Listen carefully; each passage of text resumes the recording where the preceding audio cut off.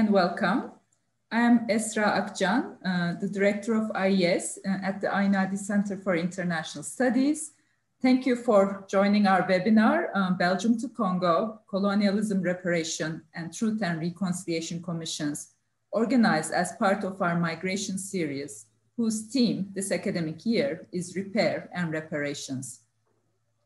Before I introduce our panel and the webinar procedure, let me say a few words about this event series. The migration series of the Institute for European Studies at Cornell University has been continuing since fall 2017, and it brings together panels that conceptualize migration, not only as that of people, but also of images, ideas, technologies, food, objects, and information. Among other things, this series aims to understand the historical and contemporary relevance of migration and critically acknowledge Europe's role in the history of modernization and colonization, as well as its character as an immigrant continent. The panels we have so far organized in this series included Academic Freedom and Exile, The Arts of the Immigrant Continent, Crossing the Mediterranean, Necropolitics of Extraction, Family Separation, and many more. You may find recordings on our website. The theme of our series in this academic year is Repair and Reparations. We hope to think together about several aspects of this theme in today's context, as the question of reparations has a newfound relevance in the United States with the Black Lives Matter movement, and as the question of multifaceted healing has become urgent around the world with the current public health and related crisis, and moreover, as the question of repairs from climate change related disasters continues to loom in our planet's future. The multidisciplinary panels in the series brings together scholars and professionals to discuss the topics of repair, reparation, restitution, and transitional justice by drawing from the past and present experiences of Europe in a global context. So far, we have organized the panels, Hagia Sophia, Perspectives from Cultural Heritage, Beirut Reconstructions, and Repatriation of Museum Objects in the fall. Our future panels this spring will be Germany to Germany, New Perspectives on Post-War, Post-Unification and Post-Colonial Reparations, USSR to Post-Soviet Russia, Reparations or Repression for Stalin's Victims, North to South, Repair and Reparations for Climate Refugees, EU to Bosnia, Refugee Reparations and Global Apartheid. So please follow us and attend those panels as well. This panel, Belgium to Congo, Colonialism, Reparations and Truth and Reconciliation Commissions in particular, will explore the theme of reparations and restitutions to bring justice to the residual inequalities caused by slavery and colonization. During the summer, several Confederate and military monuments were toppled or removed during the Black Lives Matter protests in Virginia, Boston, Alabama, Bristol, Antwerp, and other cities. While the future of commemoration is a topic in its own right, the monument discussions also sparked debates of accountability and right to truth. For instance, during the Black Lives Matter protests and monuments debate, Angela Davis mentioned a Truth and Reconciliation Commission as a starting point for peace in the US. After the toppling of the statue of King Leopard II this summer, Belgium instituted a sort of a Truth and Reconciliation Commission, which will be the focus of our panel today. Approved in summer 2020 in the form of a parliamentary special commission, this initiative is meant to scrutinize Belgium's colonial past and to discuss reparations to ex-colony Congo. We will hear much more about this commission from its project leads and experts soon. Recognized by international law, the right to truth oversees the rights of relatives and society to know the truth about state brutality and human rights violations in the past, which have been obscured due to the denial of responsibility and the distortion of facts in official and national histories. Truth and Reconciliation Commission is one of the mechanisms of transitional justice, a term that, as many of you know, is defined in international law as the full range of processes and mechanisms associated with a society's attempts to come to terms with a legacy of large-scale past abuses in order to ensure accountability, serve justice, and achieve reconciliation. Truth and recognition of suffering is therefore a prerequisite for healing. So this panel series starts from the premise that transitions from military regimes, civil wars, genocides, apartheids, as well as healing from colonization and slavery may be topics of the multidisciplinary field of transitional justice. Mechanisms include truth and reconciliation commissions, reparations, compensation programs, institutional reforms, memorials, and museums with education programs. For example, as part of this series, we organized Repatriation of Museum Objects webinar in October to discuss repatriation and restitution as a form of reparation to colonized and looted lands, and to observe the responsibility of museums to objects taken into their collections by violence or deceit during the colonial times. Panelists discussed current debates on returning some objects from sub-Saharan Africa in public museums in France and Germany. It might be useful to know that there are 90,000 objects from sub-Saharan Africa in public museums in France, 69,000 in the British Museum, 75,000 in Germany, while the Royal Museum of Belgium, our focus country at this panel, holds 180,000 objects. Far from being resolved, however, the right to truth claims have often injected a dilemma into the healing process, because truth commissions that were established during transitional periods often secured amnesties to perpetrators in return for collaboration. A history of transitional justice might indeed be written by showing the dilemma between truth and criminal justice and the historical struggles in different countries to minimize it, such as the story of the Truth and Reconciliation Commission during South Africa's transition from the apartheid regime, or the Right to Truth movement, protests against impunity, and trials for truth in Argentina. Transitional justice is unresolved also because subsequent regimes were usually far from perfect themselves, and their truths and their justices were also partial. In many cases, results were compromising or even flawed. Reparations functioned as whitewashing. Financial compensations were symbolic, and institutional reforms gave unfair advantages to the new regime supporters. Moreover, the assumption of the objectivity and universality of international law is also rightly debated, and the framework to reconcile the international and place-based justice systems remain unresolved. Conceptions of justice among communities may differ. Societies may respond to violations differently. Methods that they use to find justice may also differ. Reconciliation may mean forgiveness in some countries, but punishment in others. Individual opinions about justice in a given country may be skewed according to nationalist and ethnocentric ideologies, may depend on social and economic factors, or change over time. When perceived as a toolkit that can be applied anywhere without translation, reparations foreclose a society's right to heal. So in the context of these unfinished struggles toward right to truth, the imperfect conditions of transitions, and the unreconciled international and national laws, transitional justice needs to be conceived as a continually evolving, self-reflective, and open platform where societies may formulate new forms of justice and peace-building steps. Today's multidisciplinary panel will start from these broad questions and focus on the current debates on Belgium-Congo reparations. As a way of introduction to our panel series in general on repair and reparations, Pablo de Graef will first make a presentation on the broader issues. Then we will hear from Pedro Monaville, who will present on the history of Belgian colonization in Congo, followed by Amaido and Liliane Umubiei on the current debate around accountability, truth, and reconciliation in Belgium. We also hope to produce ideas about the place about the place of this initiative in other colonialism, reparations, and transitional justice processes around the world during the discussion.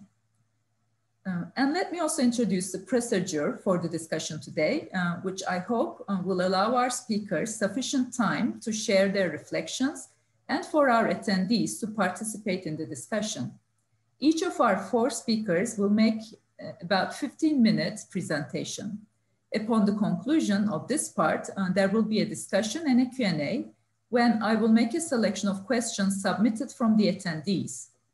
You will be able to submit your questions for this portion by writing them in the Q&A tool that you can find at the bottom of your screen. The more direct, short, and on topic your question is, the more it will have a chance to be selected. And given the large size of our attendees, please refrain from writing your reactions or impressions so that I can sort through the posts efficiently. And we hope to conclude the panel in less than 2.5 hours in total. Before we start, let me also extend sincere thanks to our program manager, Pamela Hampton, who single-handedly ensures the smooth execution of all our events, as well as our student workers and ambassadors, Alp Demiroğlu, Meili Berks, Natalia Gulik, and Andrew Lim, who help with social media posts, graphic design, and student participation. So I'm very much looking forward to the presentations of our 4 speakers today and the following discussion. I thank them very much for accepting my invitation. Now let me introduce our first speaker. Pablo de Graef is a senior fellow and the director of the Transitional Justice Program at the Center for Human Rights and Global Justice of the School of Law at NYU. Prior to joining NYU, he was the director of research at the International Center for Transitional Justice from 2001 to 2014. In 2012, he was appointed by the United Nations Human Rights Council as the first special rapporteur on the promotion of truth, justice, reparation, and guarantees of non-recurrence, a position he held until May 2018. He served as an advisor to different transitional justice bodies in Peru, Guatemala, Morocco, Colombia, the Philippines, among many other countries. Born in Colombia, de Graef graduated from Yale University with a BA and from Northwestern University with a PhD. He was an associate professor in the philosophy department at the State University of New York at Buffalo, where he taught ethics and political theory. He was the Rockefeller Fellow at the Center for Human Values at Princeton University and held a concurrent fellowship from the National Endowment for the Humanities. De Graef is the editor or co-editor of 10 books and has published extensively on transitions to democracy, democratic theory, and the relationship between morality, politics, and law. Yes, you may go. Thank you very much, Esra, and thank you very much for that very kind and long introduction. Of the sort that almost guarantees that what follows will be a disappointment. In a different context, much less friendly than this, discussing developments in transitional justice, someone was criticizing the so-called transitional justice industry. And he said, and you are the CEO. And he did mean that as praise, of course. So in any case, I am delighted to be here with you. I am very grateful for the invitation, and I want to take the opportunity to congratulate you for the series. This seems to me to be a terrific idea.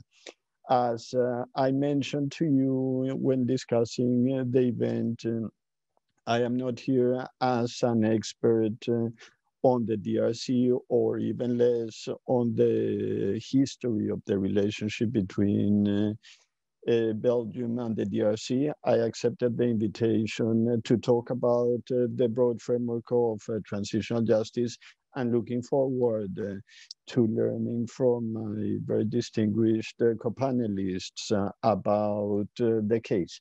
So let me make a few introductory remarks about transitional justice and why it may be of interest in the current context, which, as your introduction pointed out, includes not just this case, but many others, including the situation in the United States. Transitional justice, and you also clarified this, but just to set a common understanding of the term as I will use it, refers to the efforts that countries have used in order to come to grips with the legacies of massive human rights abuses. And although the model developed not as a result of theorizing and not even as a result of pre-existing legal obligations, but in fact contributed significantly to the development and the entrenchment of legal obligations subsequently. Eventually, consensus was achieved about some core elements of a comprehensive transitional justice policy, and those are basically criminal justice, truth-telling, reparations, and a series of measures that are grouped together under the awkward and the relatively unknown term, guarantees of non-recurrence, which refer generically to measures that are designed to prevent the occurrence of violations again. In any case, this list of elements, which is not exhaustive, there are other elements that can be added to the list. This list of elements by 2004, they were referred to in the former Secretary General's report, the first report by UN Secretary General on Transitional Justice, as part of a holistic policy.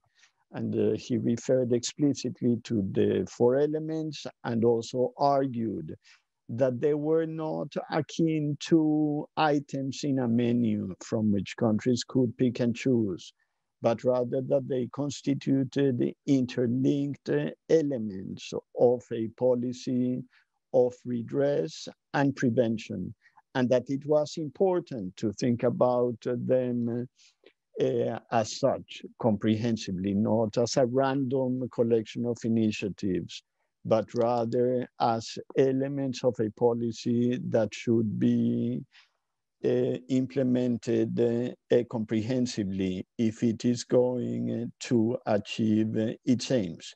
Now, there are also questions about not just the elements of a transitional justice policy, but about its aims. The fact that this is a field that was born out of practice and not either of theory or of the effort to satisfy pre-existing legal obligations, has meant, on the one hand, that it is motivated by a principled but pragmatic motivation. On the other hand, that it is under-theorized still, and that as a consequence, there are debates about the boundaries, but also about its objectives.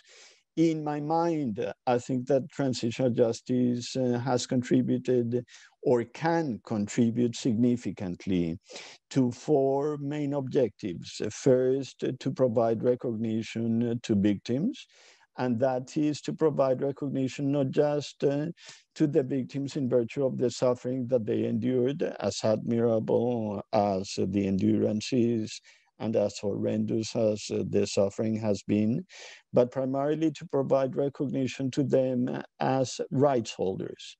And I think that this is of fundamental importance. Secondly, I think that transitional justice measures, when applied comprehensively, can provide an incentive for the development of basic civic trust, trust between citizens, but importantly, trust between citizens and the institutions of the state. Third, I think that transitional justice, when applied effectively, can make a contribution to strengthening the rule of law. And finally, and as a consequence of all of the proceeding, I think that transitional justice measures, when successful, can make a contribution to reconciliation, which is a term that I prefer to avoid, and instead talk about a modest form of social integration. I think that these are the fundamental aims that transitional justice seeks to achieve. Now, in the history of the implementation of transitional justice measures, I think that there are there's a different way of analyzing its contributions.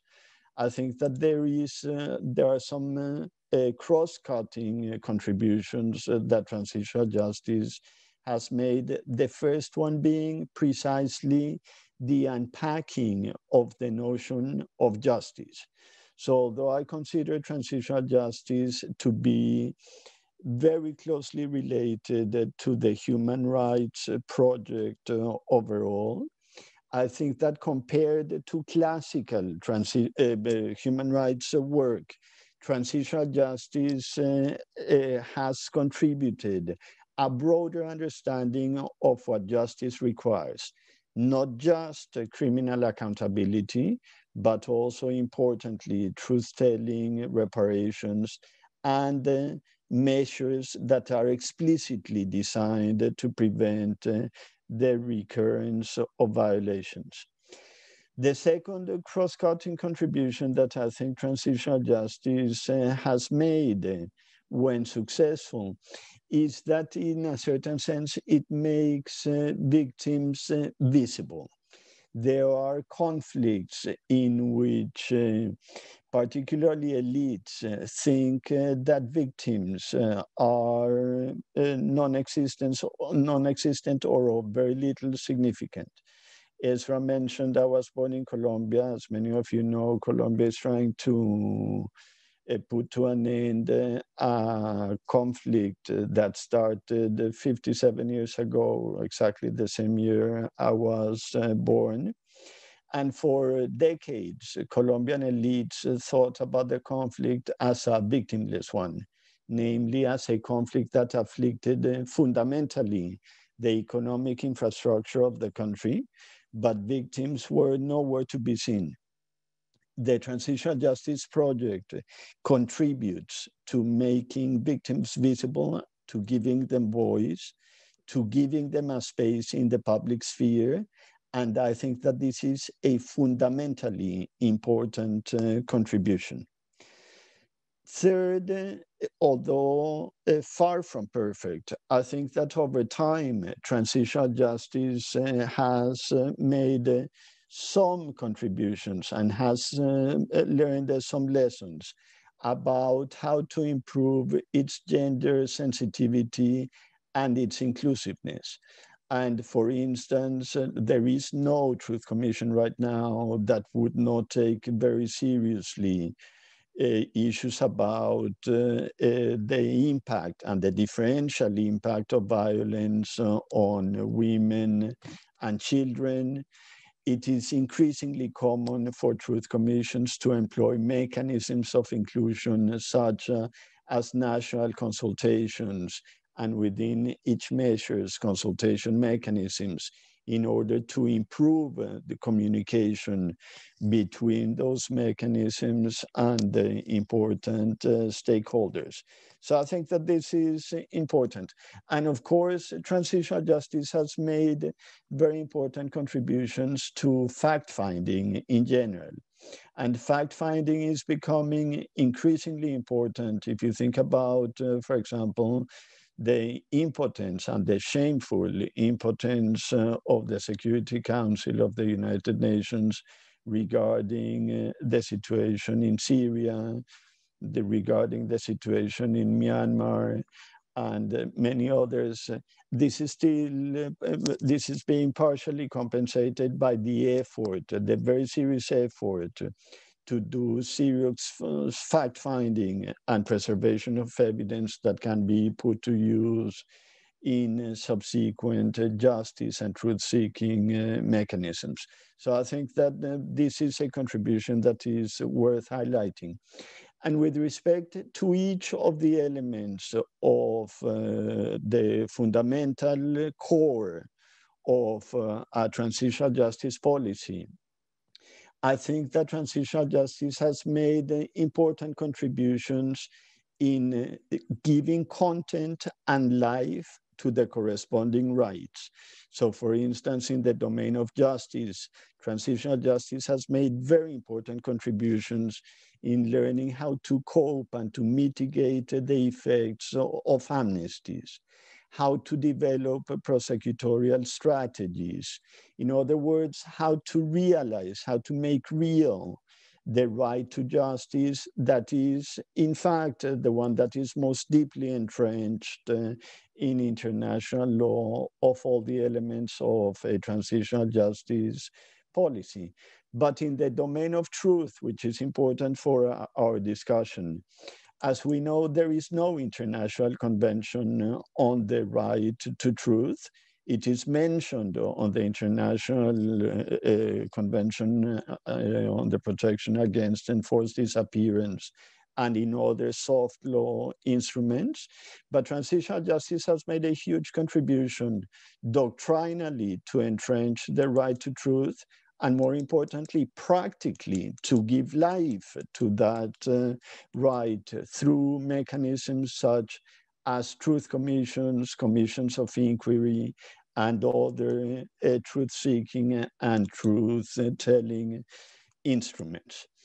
Reparations, of course, has a long history in interstate post-conflict situations, but it was transitional justice that gave life to the right of victims in intra-state conflicts, and that gave life to that right through mechanisms such as administrative reparations program with certain specific design features that have been extraordinarily important for victims, such as the design of complex benefits so that they are not just purely compensatory mechanisms, but rather mechanisms that involve a diversity of benefits that respond much more closely, albeit still imperfectly,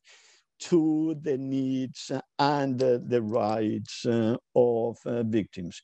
And in the domain of guarantees of non-recurrence, I think that this is a much broader topic that we should discuss. But again, I think that transitional justice has contributed both to putting this topic in the agenda and to put it in the agenda of the international community in a new light by focusing on nationally led initiatives.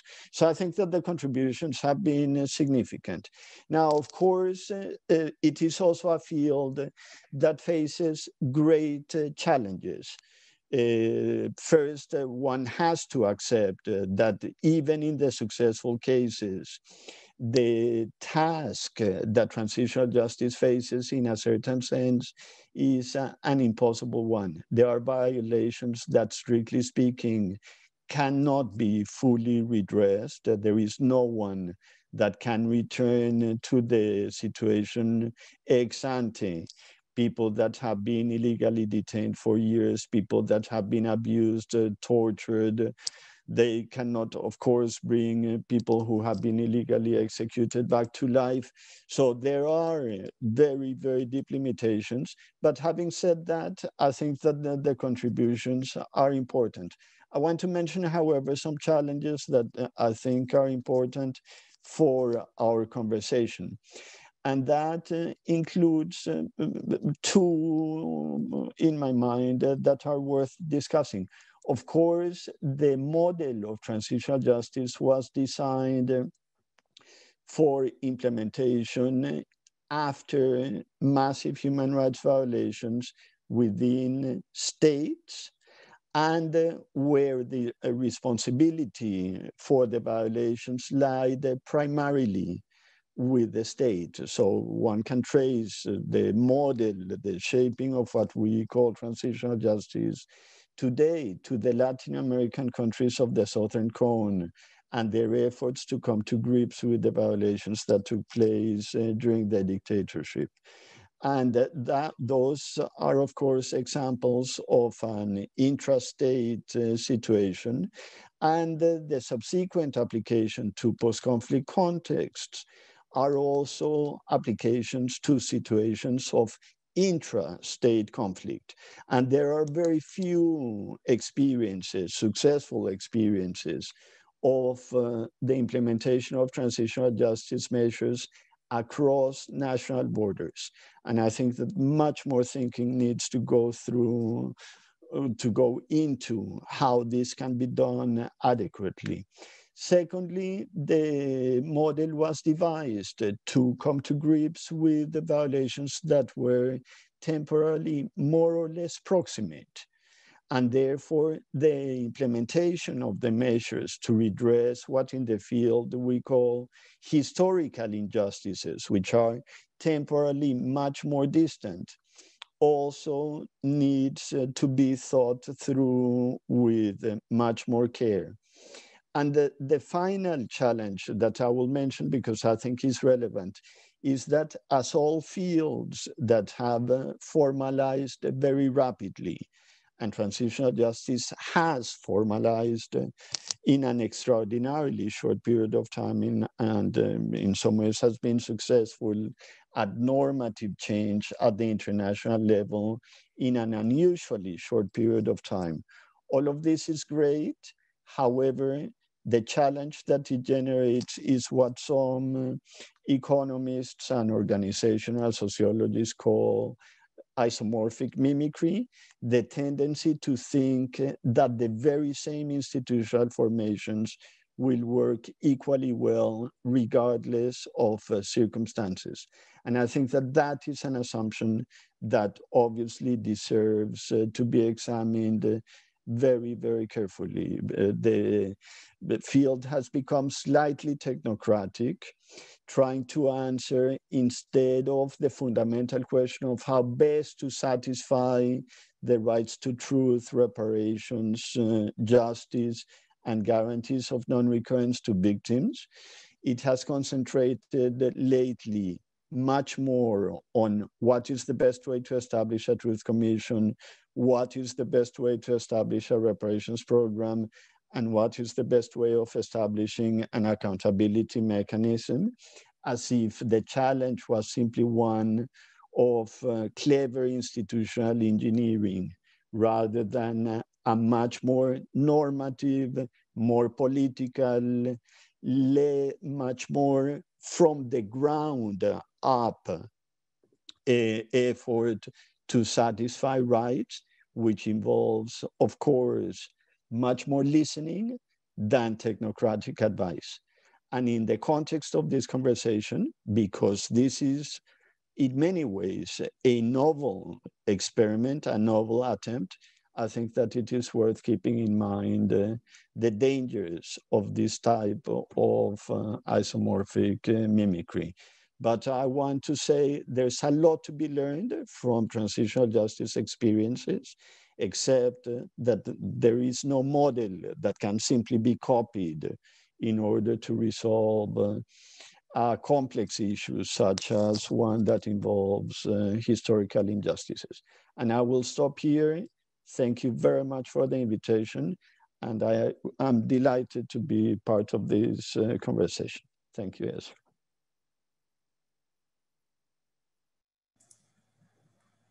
Oh, thank you.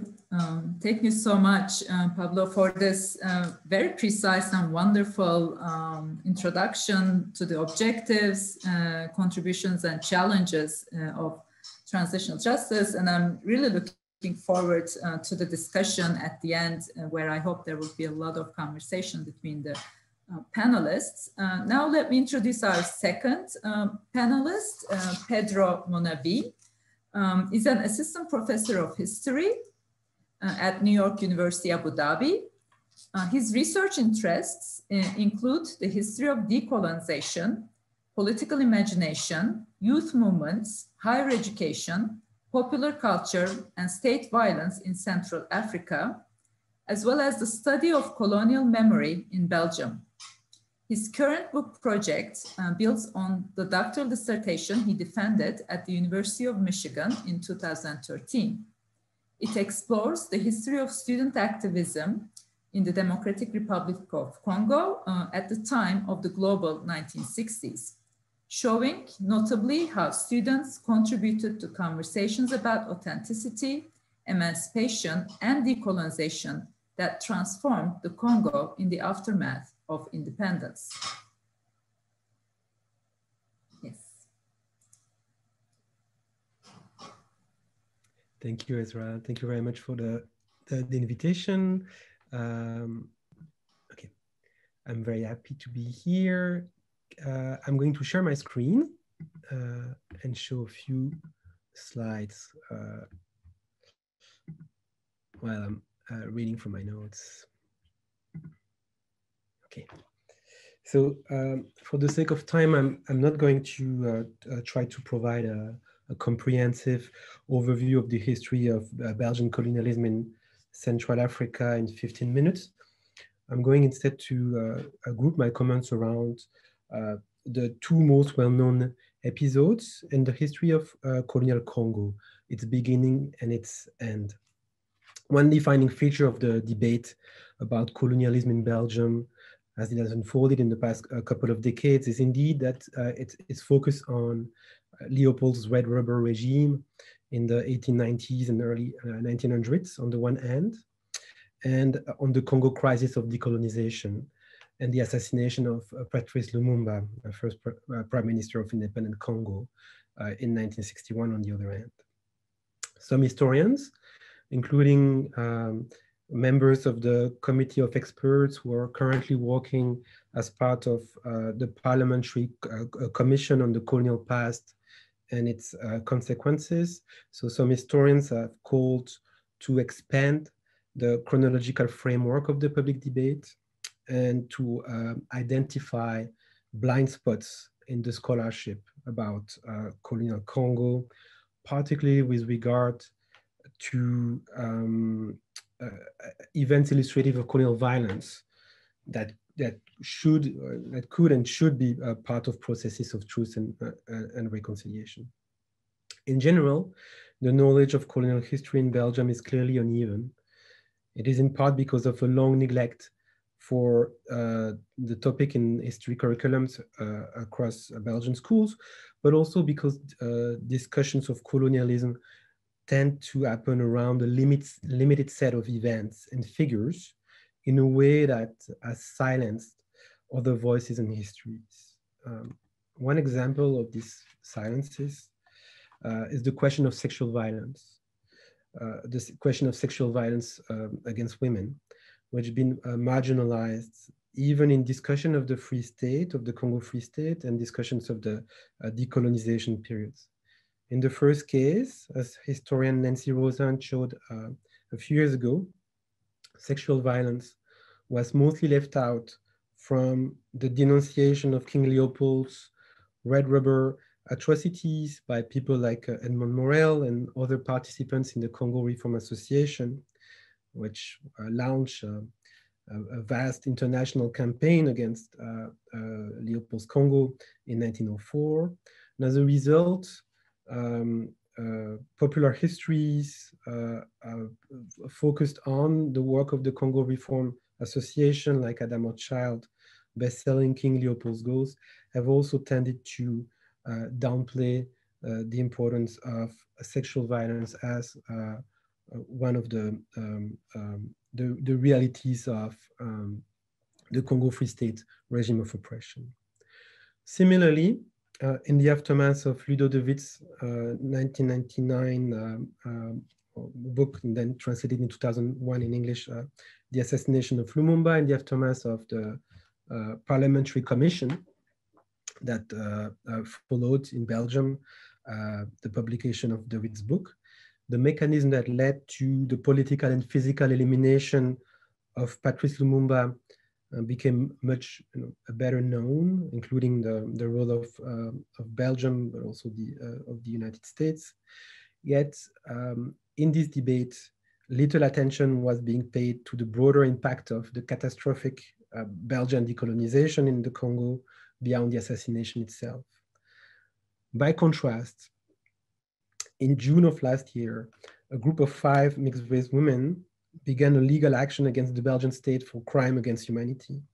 The women were born in the Congo in the 1940s, accused the Belgian state of having forcefully separated them from their parents when they were children, and of having subsequently abandoned them by the time of independence, leaving them prey to sexual abuses and rapes at the hands of Congolese soldiers during the mutiny that directly followed the transition of power in the summer of 1960 in the Congo. One possible takeaway from the current parliamentary commission, which is happening in Belgium, could be to give a platform to voices and histories that have been silenced or ignored so far, like the history of this group of women. At the same time, it's likely that the commission will also have to revisit the episodes of Leopold's Red Rubber and of Lumumba's assassination, if only because a full reckoning with the violence of the Free State period is still in order, as the attacks against Leopold statues and monuments of the past year powerfully reminded us, and because Belgian authorities did not follow up on the promises for reconciliation and reparation that they made at the time of the Lumumba Commission in 2001. Furthermore, and this is probably the main point that I want to make here, I also believe it's crucial for Belgium to reckon with the world historical significance, if I can use this term, the world historical significance of its colonial occupation of Central Africa, which more dramatically manifested itself around the moments of the Red Rubber and the Congo crisis. As is well known, the Congo only became a colony of Belgium in 1908, while the Belgian mandate on Burundi and Rwanda was only officially established in 1922. The initial colonial conquests of the Congo Basin at the end of the 19th century was personally orchestrated by Leopold II, the King of Belgium. And while Leopold turned to the Belgian state for diplomatic and financial support at several points, he formally acted independently from the Belgian state, using a private military force and the service of explorers who signed treaties with rulers across the Congo River Basin. The king claimed control of a gigantic territory that brought together a diversity of pre-existing polities and various commercial networks oriented towards the Atlantic Ocean, the Indian Ocean, and the Nile River Valley. A colony without a metropole, recognized as an independent state by Western powers at the Berlin Conference of 1884 and 1885, Leopold's Congo Free State, as it was known, emerged as a symbol of the era of new imperialism. Ruled by the king of a small neutral country, the Free State presented itself as an experiment in imperialist internationalism by combining liberal peace and authoritarian humanitarianism. The state initially announced that it would renounce mercantilism and protectionism, and that it would instead open itself to missionaries and merchants from across the so-called civilized world, regardless of their nationalities. The Berlin Act imposed the principles of free trade and free navigation as pillars of the new colony, while Leopold profiled himself as a hero of the expansion of European civilization, of the abolition of slavery, and of the promotion of free labor in Central Africa. There was a huge gap between what Leopold and his associates promised at Berlin and other international conferences, and the way that their exploitation of the Congo unfolded. The private colony became a vast battleground in war capitalism. European agents working directly for the king or for concessionary companies supervised a regime of permanent looting that terrorized local populations into submission and forced them to participate in the collection of rubber and ivory. These agents committed multiple massacres. Their regime of terror disrupted communities and ways of life in ways that led to dramatic rises in mortality, with many people dying of epidemics and malnutrition, and dramatic declines in fertility due to general increased morbidity, but also to the psychic trauma caused by colonial violence.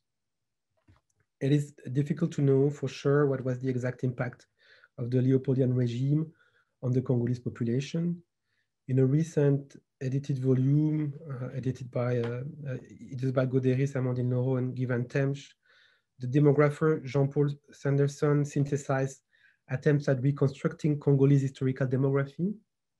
In this article, Sanderson estimates that the size of the population in the Congo was around 10 million people in the early 1930s, whereas it would have been between 11 and 15 million by the time of the establishment of the Congo Free State 50 years earlier in the middle 1880s. The human costs and destruction of lives that the colonial regime under Leopold entailed are one of the most direct expression of the cognitive dissonance of the Congo Free State, between, on the one hand, a commitment to liberal imperialism, and on the other hand, a practice of naked exploitation. This dissonance, in turn, explains why Edmund Morel and his allies were able to build such a powerful international movement against Leopold. Morel and other human rights activists did not criticize colonial exploitation as such, but the fact that Leopold had renounced to the principles of free trade and free labor, which they viewed as the necessary condition for the integration of Africans into Eurocentric world order. Yet, the failure of the Free State can be seen as a symbol for the failure of the broader imperialist world-making project, to borrow a term recently used by Adam Getachew. This exemplary status of the Congo Free State in the history of imperialism and globalization is important to keep in mind in the present discussion. The fact that the Congo had served as a laboratory for the establishment of a world order cementing the domination of Europe over its others continued to reverberate in the mind of many anti-imperialist thinkers throughout the 20th century. The Congo was indeed a central reference to many figures who, unlike Morel, did not believe in reforming global imperialism, but instead sought its full demise, from W.E.B. Du Bois to Aimé Césaire, Frantz Fanon, Kwame Nkrumah, or Malcolm X. Patrice Lumumba was also one of these figures. As a political leader, he looked at decolonization as a world historical phenomenon as well, a world historical phenomenon that would alter the system of inequality systematized at the Berlin Conference. On June 30, 1960, on the day of the Congo's independence, Lumumba gave his most powerful speech ever, a radical denunciation of the ills of colonialism and a call for a Congo freed from all oppressions. The speech did not address the period of the Congo Free State specifically, but Lumumba talked of wounds inflicted upon the Congolese during the 80 years of colonial rule. He presented independence as the end to continuous suffering that had begun with Leopold. But Lumumba also mentioned that by accepting to recognize the Congo's independence, Belgium had finally learned the lesson of history. Lumumba was proven wrong on this last point. His assassination 6 months later proved that the Belgian political establishment actually refused to accept the lesson of history. It was clear already when Lumumba made his speech, as he was responding to an absolutely tone-deaf declaration by the King of Belgium, Baudouin, who talked of his great-grand-uncle Leopold as a pioneer of African emancipation, who had appeared as a civilizer in front of the Congolese and paved the way to the country's independence. In 1960, and the years that followed, Belgian words and actions articulated a vision of his relation with the Congo that in many ways can be characterized as neo-colonial, and that refused to accept the demands of equality and dignity beyond the project of anti-colonial world making. Today, the global stakes of the Congo colonial, the colonial occupation and decolonization of the Congo are not necessarily always present in Belgian discussions of colonialism. Instead, there are often attempts to present colonialism as both an incidental and accidental appendix to the national past, which the country could come to terms with by simply laying out the facts and opening up the archives. This process has been important in the self-reinvention of Belgium in the post-Cold War period, yet a true reconciliation clearly calls for radical transformation that may go beyond public recognition of wrongdoings in the past. And this is why it's crucial to have in mind the centrality of the Congo and its colonial occupation in the making of a Eurocentric world order that may not be fully passed.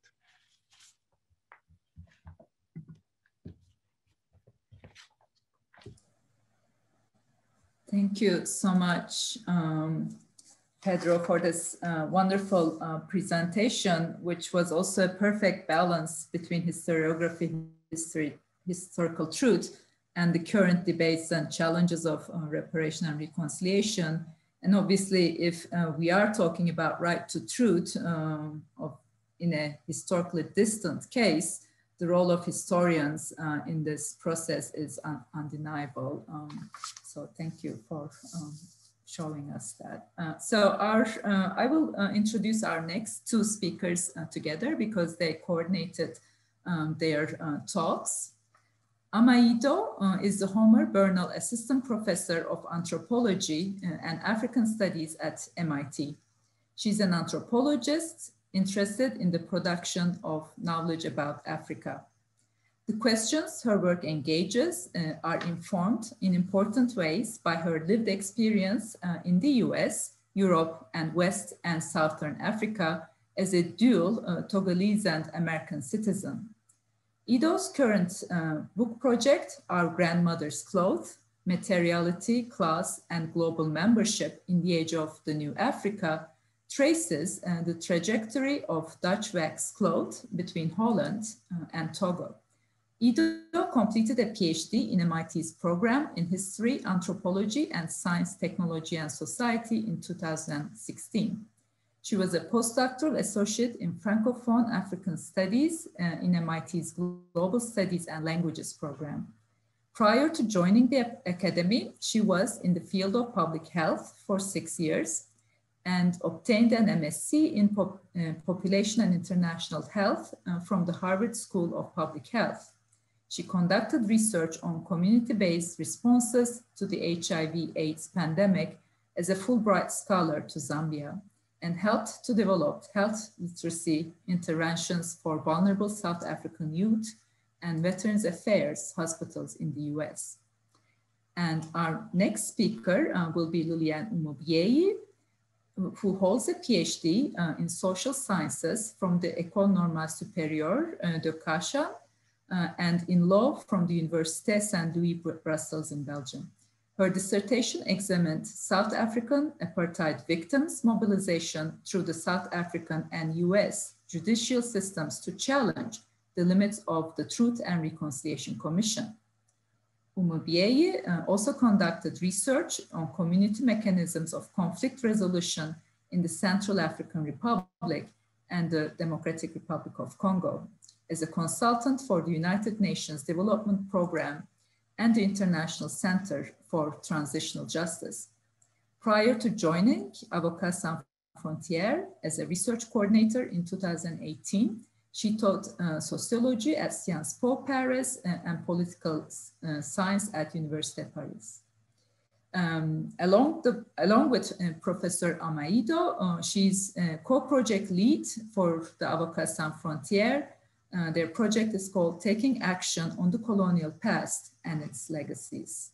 I'm very much looking forward to your joint presentation. Thank you very much. Thank you very much for inviting us and also for giving us the opportunity to present our perspectives on this commission, but also the project that we've been working on with AMA since last summer. I would like to describe very briefly how this commission arose, but also the mandate of the commission and how have been our involvement in the process. So as we all know, the death of George Floyd in May 2020 sparked a global movement against racial injustice.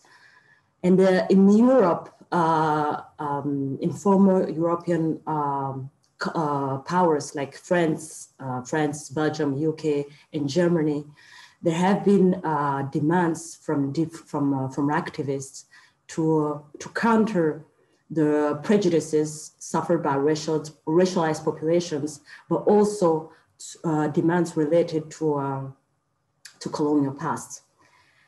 And these demands in Belgium have taken different forms. As there were, of course, different protests against police brutality. There were also actions against statues of Leopold II. These statues were, as you have seen in the news, they have been covered in red. They have been tagged. But also, as Pedro was saying before, there was this legal action that has been launched against the Belgian state, for crimes against humanity, for the removal of children from their Congolese families. There was this action in June. And later on, the King of Belgium expressed his regrets for the serious acts committed by Belgium during colonialism. So there have been all these different events, and in July 2020, the Belgian Federal Parliament decided to set up a special commission that will be in charge of examining the Congo Free State and Belgium's colonial past in DRC, Rwanda, and Burundi. So contrary to what we may think, this wasn't a spontaneous act from the state. In fact, it was the setup of this commission results from a demand that has been expressed by various movements, but also by the Green Party, going back to that goes back to 2016, and the UN Working Group in 2019 expressed in its recommendation the necessity to set up a truth commission. And for the last 15 years in Belgium, there have been different movements and organizations that have been denouncing this, that have been denouncing the legacy of Belgium's Belgian past, colonial past, and its current consequences on people of African descent. And this organization among these organizations, we have like Mémoire Coloniale, BAMCO, Decolonize Belgium, Hand in Hand Against Racism. So there have been many movements that have been involved in this debate in denouncing this this colonial past for many years. There have been these movements have taken different actions. So, for example, there has been a legal action against the Royal Museum for Central African for theft of artifacts. But there were also different actions denouncing the presence of Leopold II in the public space, and there were also different actions denouncing some part of Belgian traditions that keep stigmatizing Black populations. And it's only in July 2020 that the Parliament decided to set up this commission. So what exactly is this commission? It's, as you have said in your introduction, Ezra, this commission is a parliamentary commission. It means that its members are deputies and they represent different political parties, ranging from far left to far right. And although this commission has not been qualified as a Truth and Reconciliation Commission, when we look at its mandate, it is very clear that the transitional justice framework and vocabulary is used. For instance, in terms of truth seeking, the mandate says that the commission is in charge, I quote, of shedding light on the Congo Free State and Belgium's colonial past in DRC, Burundi, and Rwanda. The commission is also in charge of examining the structural role of the Belgian state and of non-private actors such as religious institutions, the monarchy, and the private companies in Congo, Rwanda, and Burundi. It is also in charge of examining the economic impact of colonialism on Belgium and on colonized territories, end of quote. In regard to reconciliation, the mandate of the commission says that the commission will have to formulate proposals for reconciliation among Belgians, including those of Congolese, Rwandan, and Burundian descent, but also optimizing relations between Belgians, Congolese, Rwandans, and Burundians. As far as the reparations are concerned, the text does not explicitly use the word reparations. However, there are multiple elements that lead to think that it's a kind of reparation that is envisioned. So it says that the commission will have to identify symbolic actions such as the withdrawal of statues, public acknowledgement of facts, and the construction of monuments, which can have a soothing effect.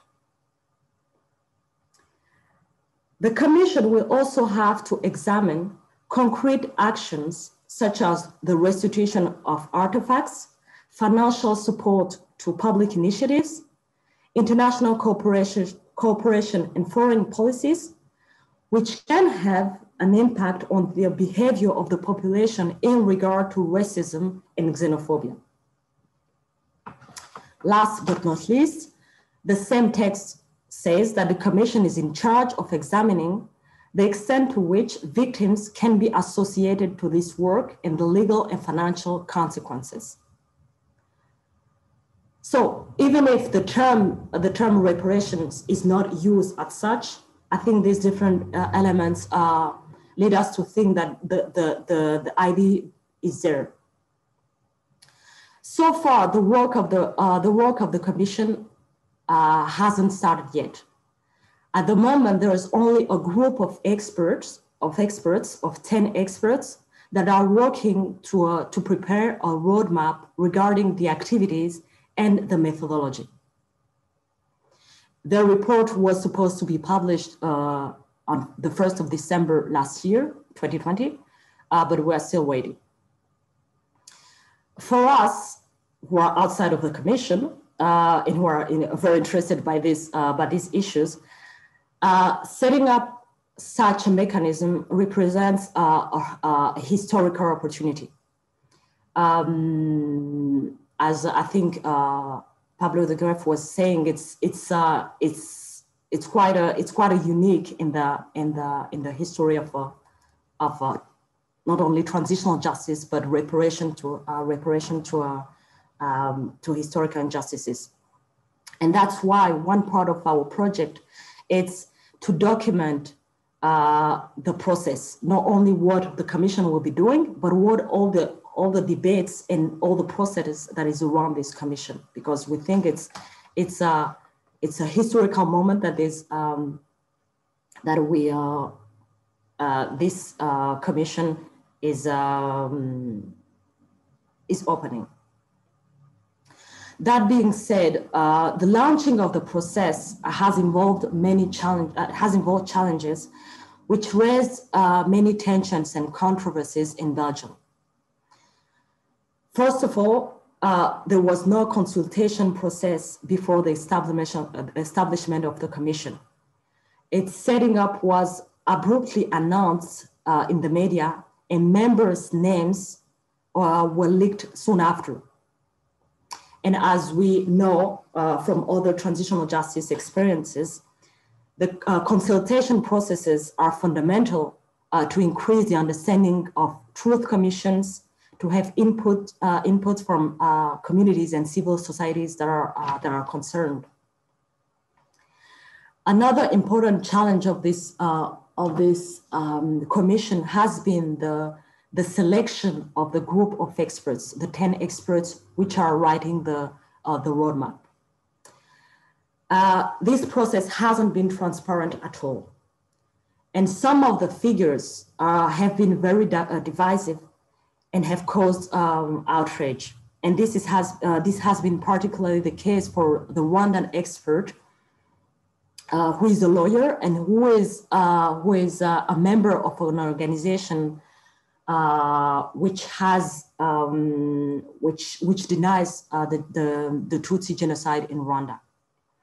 So at this level, we in our initiative, we've been urging the commission and advising the different civil society organizations on the importance of some key principles in transitional justice regarding the inclusion of communities and organizations affected by concerned by the process, but also the necessity for transparency.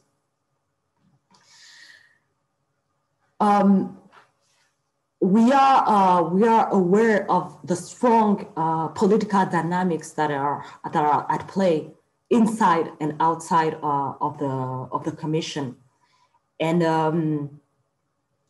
we know that this commission runs the risk of overlooking some fundamental aspect issues related to the memory of the colonial past, related to reconciliation and reparations. But also we know that there is a risk that it will consume the energy and the resources of various stakeholders, and especially all these civil society organizations who have been pushing for this debate to take place in the last 15 years. And this is the reason why we think that it is important that actors there needs to be actors outside of the commission to put pressure to make sure that fundamental points are not neglected, are taken into consideration. And it's essentially that I mean what we've been doing in this project, but I will let Amma continue and maybe more explains more on the approach and the dynamics. Thank you. Great, thank you, Liliane, and thank you, Esra, for the invitation. This is a really nicely constructed panel, and I think the different contributions bounce off of each other really nicely. As Liliane mentioned, and as Esra mentioned in the introduction also, we've been working on this initiative collaboratively. So Liliane from Avocats Sans Frontières, and I in my capacity as an academic. And so I think what I'd like to do is kind of tell you a little bit more about the nature of the project, but I'll come to it in a roundabout way, because the way that we've structured this, this intervention and this collaboration is completely modeled on the realities and the nature of the movement that we are responding to, or that we're trying to contribute to or support or intervene on. I think one of the defining features of what's happening right now around the debate around reparations or reparations, or even just addressing the memory of the colonial and slave trading past of European nations, is the fact that this is a situation that's unfolding across multiple realms. It's almost by definition a trans movement, right? It's trans topic, it's trans discipline, it's trans national in its constitution. And what I mean by that is that, as has been mentioned already, I think it was Pablo de Greif, was that, you know, when we talk about restorative justice around these questions, we're talking not only about economic reparations, but we're also talking about the public space, the reimagining of the public space, right? With the questions about statues, we're talking about the restoration of artifacts, we're talking about questions of racial justice, from police violence to socioeconomic opportunities. We're talking about foreign policy, right? So there's a number of topics that are coming into, that are in the mix right now, right? And a range of disciplinary areas. In addition, a number of the actors, be it in Belgium or other European countries or African countries for that matter, that are involved in these debates, wear multiple hats, right? Are activists and also scholars, and refuse to be limited to either frame. And in fact, each side of their practice informs the other side, right? And this is a constitutive aspect of how they come into the situation. And then there's kind of the national bounds of, or transnational kind of mappings of the way this is unfolding. And so Pedro was mentioning the global stakes, the fact that the global stakes of Belgium's colonization of Congo have been appreciated. Similarly, I think the global stakes of the current moment, right? When we think about the commission in Belgium right now and what it builds on and what it's potentially opening up, the global stakes of that are also significant. And I think, and this is part of what informs, or an important part of what informs the approach that we've been taking.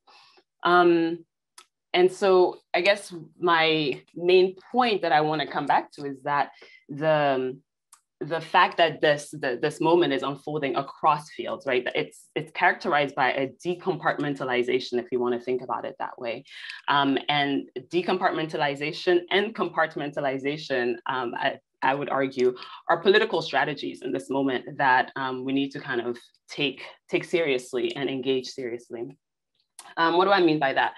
For instance, if we think about the range of topics, I already mentioned the range of topics that come up in restorative justice, right? When we think about the forms of academic expertise that might be relevant, to informing the response to these calls for reparations, it expands the fields between what is already, as Pablo was mentioning, a multidisciplinary field, right, of transitional justice, to the realms of art history, to urban studies, to economists, right, to museum scholars. It just expands the range of academic fields of expertise that are relevant to this.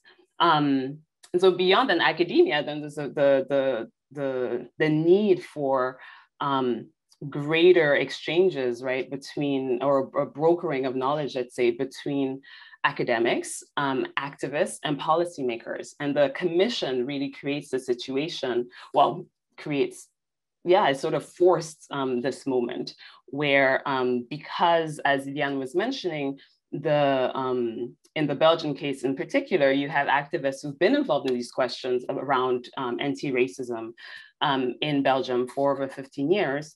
But now the transitional justice frame that the commission hints at or gestures towards, even if it's not formally a TJ mechanism, forces a reframing of the question, right? So that even though these activists have been on the ground, have been fighting these battles for 15 years, there needs to be a different way of entering the discourse, a different set of technical tools that need to be leveraged in order to be able to engage in this new mechanism that's being made available.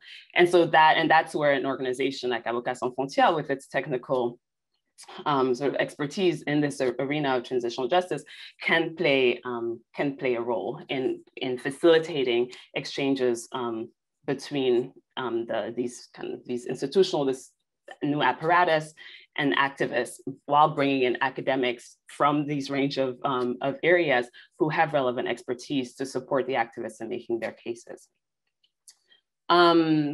I think what's really interesting to look at is the ways that, in thinking about this trans dimension of the movement, is looking at its geographical mappings, because I think that is actually a fundamental aspect of this question. And it's sort of forcing us, I think, to expand our frame. You know, the event today is talking about Belgium to Congo. And I think we would push, you know, and kind of expand that frame and say precisely this question of the Belgium Congo is actually, there is, how would I put it? There is a stake in making that actually, in broadening that frame. And to kind of get there, if we just retrace the steps of the events that have led us there, right? So as Liliane mentioned or reminded us, you have the killing of George Floyd in Minneapolis on May 25th. And then in the next couple of weeks, you have uprisings throughout the US, right? And not just across the US, across 2,000 cities in the US, but then in 60 countries around the world. And in fact, you know, for me, based in the US as I am, it was when I saw the repercussions, the ways that what was happening in Minneapolis or what had happened in Minneapolis had echoed across the world, that I realized that there was something different happening with these particular BLM marches compared to all those that had been happening since 2013. And what you see in the European BLM marches in particular was that they were, you know, participants flew the banners of BLM in solidarity with what was happening in the US, but always also drawing attention to the situations in specific countries, right? So in France, in particular, for the Justice pour Adama movement, right? In Belgium, also about police violence and also about the Leopold II statues. In Bristol, you had the Edward Colston statues. So each time in the European context, it was this moment of asserting and expressing solidarity with the American movement and saying, and making a direct connection to what was happening to realities in these European contexts, which pointed to the colonial and slave pasts, right? And that is no accident, because it's a kind of a recasting of the question that is made all the more, or sort of the political strategy of it is all the more evident when we look at the state reaction to these efforts. In particular, I'm sure many of you have seen there was a New York Times article I don't know these days, maybe last week, a couple of weeks ago, about the French, kind of the French reaction to a perceived threat coming from the American left. So the threat to French institutions of higher education coming from all this discourse about decolonization, about race, about gender, right? And part of the drive or the impetus, or kind of what that argument builds on, is the idea that these concepts, this concept of race, notably, these are concepts that are being imported from without, right? That this is not a French problem. This is an American concept that's being brought to bear on French questions. So the casting of the question as, are we dealing here with a global anti-racist movement that is a product of historical forces that take specific shapes in different places? Or are we dealing with a specifically Franco-French problem about social inequity and questions of religious freedom and secularity? Are we dealing with global racism, or are we dealing with, in the case of the Netherlands, cultural traditions? And if we think about Zwarte Piet, are we dealing with Dutch traditions and cultural heritage? In the case of Belgium, is this global racism, or is it about a specific colonial history between Belgium and the Congo, or Belgium and Rwanda and Burundi? And so it's no accident. And to add to this, my discussion of the French case, the fact that there is a targeting of universities, right, and of specific scholars in universities as the conveyors maybe of this pollution coming from the US, right, as people who are more activists in their academics. The framing of these individuals in that way is as much a strategy, a political strategy, as the fact that the BLM activists framed their efforts, or not just the BLM activists who rose up post George Floyd's killing in Europe, the fact that they framed their situation in a BLM frame, right? So the ways that this issue about how should European countries deal with their colonial and slave pasts and its consequences in this moment, the extent to which that issue is compartmentalized into a national issue, an activist issue versus an intellectual issue or an academic issue, all of those things are part of those decisions about compartmentalizing and decompartmentalizing are fundamentally political, and political to the extent that they are all leveraged towards a particular aim. And so this has come to inform the form that our work has taken in a very organic way. The Tackle initiative came from Liliane at ISF, coming from her training in sociology of law and transitional justice. But the idea was we need to follow the action, follow what's happening, and bring to bear the technical expertise that ISF has on these questions, but then also create linkages across these different arenas. And so just by following the action, necessarily, you're working across the various fields of academic practice, you're working among academics, activists, and policymakers, and you're working across borders, because the issue is playing out across borders. And so we've been building this up at the Belgian scale by virtue of the events, this commission that is in place. And as Liliane mentioned, the activities there around documenting the process and then facilitating interactions or exchanges across these different arenas. But then we are building this out from the Belgian case to create connections across other European locations. And the most immediate step in that is this conference that we are organizing. I guess it's happening in 3 weeks or so, 3 weeks, a month.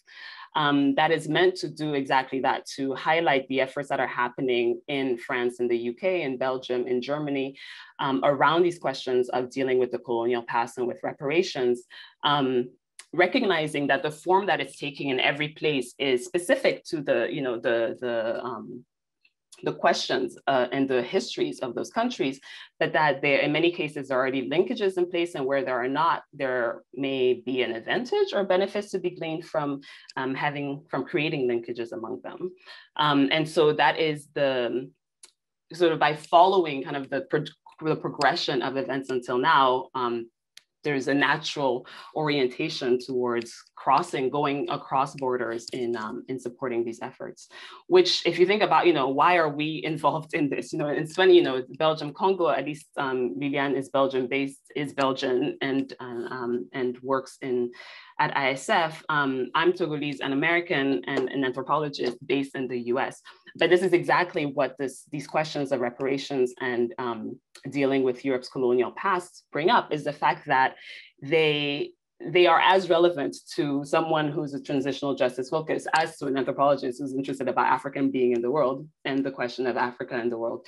And both of us, by virtue of not just our personal profiles and our educational training, but also institutional groundings, are coming to this with different but complementary sets of interests. And so the goal of this initiative is by no means to stand for the activists who are doing the work on the ground, by no means at all, but rather to create these bridges across these different areas of practice, these different academic disciplines, and these national boundaries, in a way that we think our institutional grounding, as well as our geographic locations, make possible. So hopefully that gives you a little idea of what this Tackle initiative has been, and allows us to make connections to some of the other presentations about what it means to bring transitional justice mechanisms to bear on the current situation. But I will stop there, and I look forward to chatting with you all. Yeah, thank you very much for these lovely presentations, very informative and a lot of food for thought and also questions. I was wondering if Lilian, you would like to conclude, because you said you may talk about the approaches and dynamics if there's interest. If you would like to say a few words to conclude your presentation, please go ahead. I think we do have time.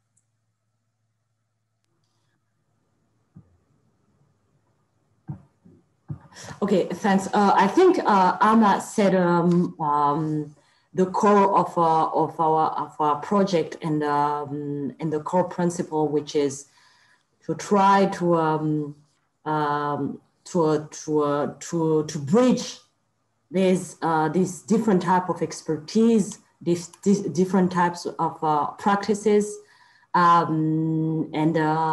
and because we think that in terms of, as she said, it's a kind of political strategies to separate whether institutional the academic and activists, whether it is nationally, to say it's not a global question, it's a national question, and whether it's by saying that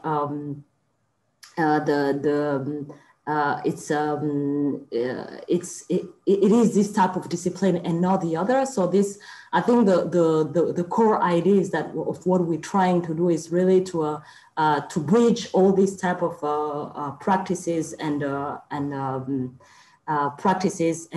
disciplines in order to leverage the kind of pressure that we can put on the process in order for the process to follow some principles in transitional justice principles, whether it's the inclusion of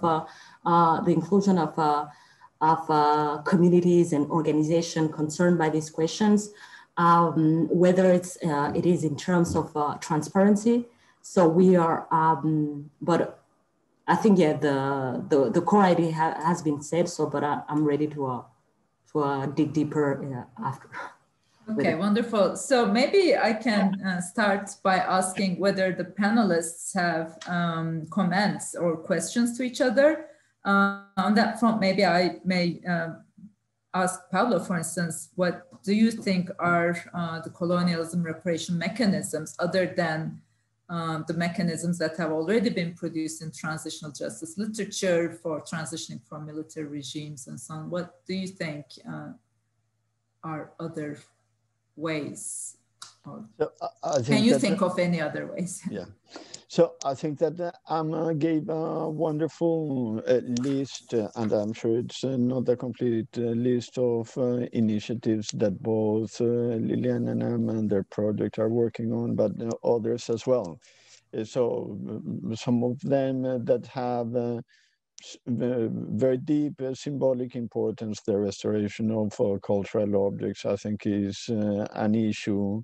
But of course, others that are more structural and that have a lot to do with ongoing situation changes in foreign policy, changes in some dimensions of internal policy, including, for example, policing strategies.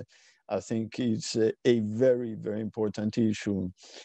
Different initiatives towards social integration and the integration of a multicultural society that includes populations from former colonial states that involve a particular set of dynamics that it would be senseless to ignore as if it was the effort to integrate just any other sort of migrant community. No, you carry some particular load and baggage when you are coming from a former colony.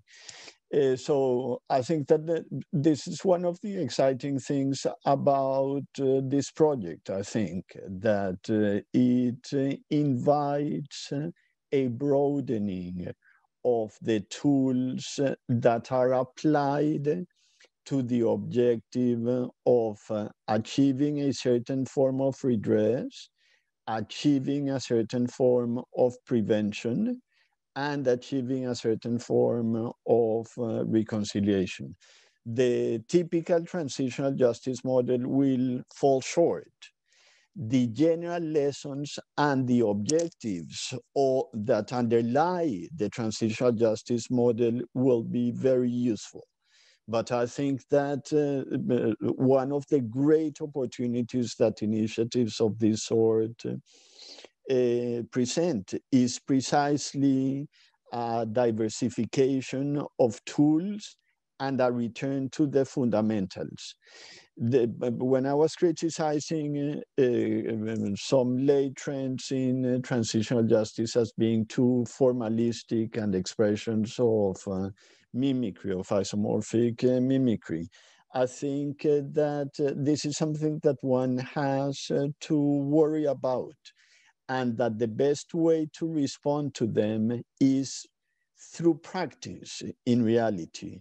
And I, of course, want to give a great deal of credit to the project that has been mentioned.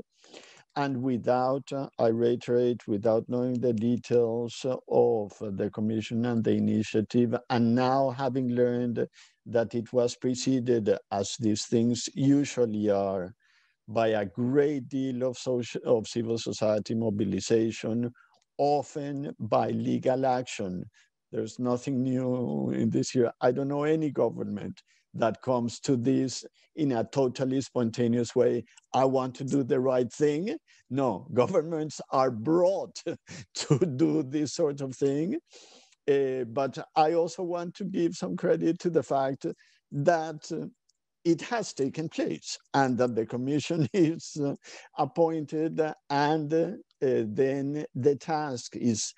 But I was very fond of telling both government officials and civil society activists in the countries where I worked, to government officials, use this opportunity as if it were the last one to do justice to victims. And to civil society activists, never think that this is the last opportunity, because it is always a process and usually a long one. And I think that if that balance is achieved, then windows of opportunity for doing things that individually may not be a silver bullet, none of them will be, but collectively will create a sort of path dependence and a trajectory towards a better understanding of the past, a better articulation of current policy, and an increase in well-grounded trust between communities, in this case, across national borders. I think that these are important opportunities to take advantage of. Thank you very much. Any of the other panelists would like to respond to each other or what has just been said? Pedro? Thanks a lot, everybody. I was just, I wanted to put something on the table, and maybe more for Aman and Lilian, but about what's happening right now with the Parliamentary Commission, and which I've been following from a distance, and I really like the Aman's vocabulary of decompartmentalizing, and I guess as a scholar, I'd like to decompartmentalize my work as well more, but it's difficult with time difference sometimes, and like, you know, just physical distance of being kind of connected to the energies, I guess, around sometimes against the Commission, around the Commission. But I mean, something to me that's, I guess, that's striking is, well, I guess the different kind of mechanism that led to the Commission in this case. So Lilian and Emma talked about them, but in comparison to like previous moments, similar kind of, you know, discussions of the colonial past. So for instance, the 2001 Lumumba Commission that I kind of, you know, I mentioned in my comments. But I guess here there is a clear attempt at well, you know, I think at a certain kind of accountability to a different type of, you know, Belgian citizenry, including of post-colonial subjects. So people who, you know, originating from Africa, which was not the case. I mean, so much, at least I would say earlier. I think this is kind of this is a more recent development, partly because I think the activism of Black Belgians has also grew, you know, over the past 2 decades, and I think that's kind of a reflection of that. So, and I know there have been some frustrations, and I think from you know, some of the associations that Lilian mentioned have been quite critical of the commission, or as also Lilian talked about the controversies around the selection of the experts for well, they are supposed to build this roadmap for the commission. But at least there is engagement, and there is a sense that from the political establishment, you know, there is a willingness to engage with this community. And much less clear to me what is the engagement with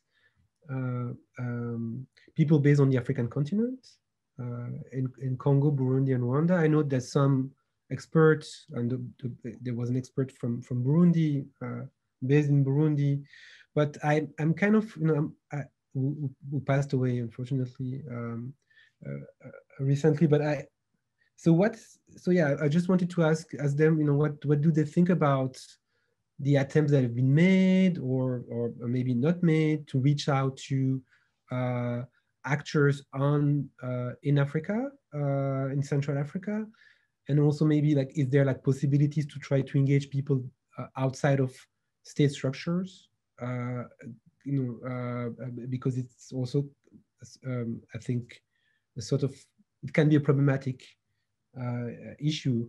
I think this kind of state-to-state debate about the colonial past, and sometimes it's not been very productive, I guess, always.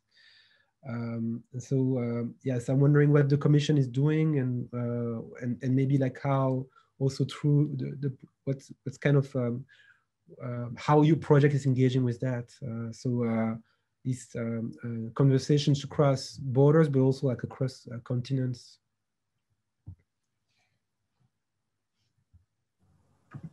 Amma, I can start, and if you don't mind. Thank you for your question, which is effectively it's an important aspect of this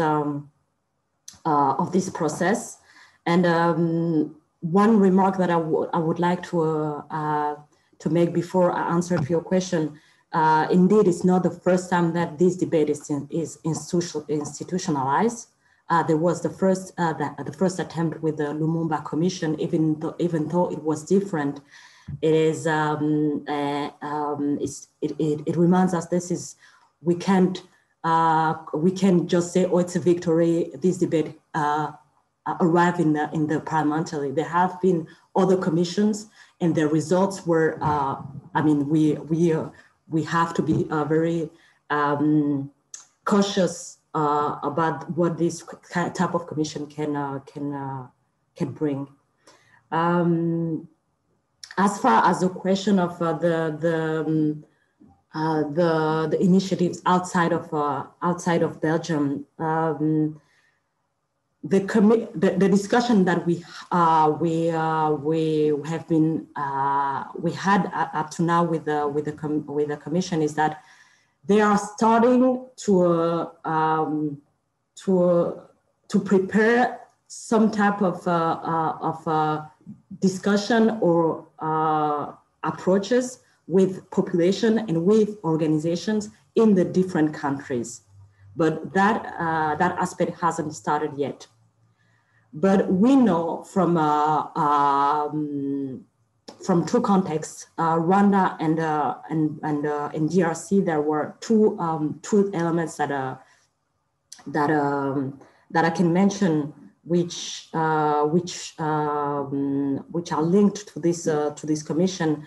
It's first of all, when this expert, the Rwandan expert, has been selected as a member of the commission, the Rwandan parliament decided to write a letter to the Belgian state, reacting to the fact that it's not acceptable that someone who is a member of an organization denying the Tutsi genocide be a member of this commission. It hasn't, didn't change anything since the person is still an expert. And the second element that is related to this relations or discussion among like the different countries is in DRC. There's a group of people who at the moment is trying to imagine or to develop a transitional process in there, and they know that they're interested to bring into conversation the impact of colonialism on the contemporary conflicts in DRC. And one of the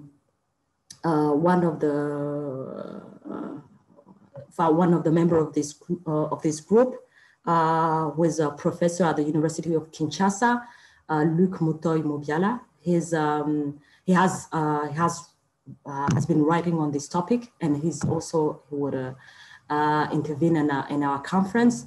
But there are discussions there, or at least some people are thinking about the fact of making links between the transitional justice process as it is happening in DRC within the colonial context, and they would like to get involved into the commission. We have been in contact with an association of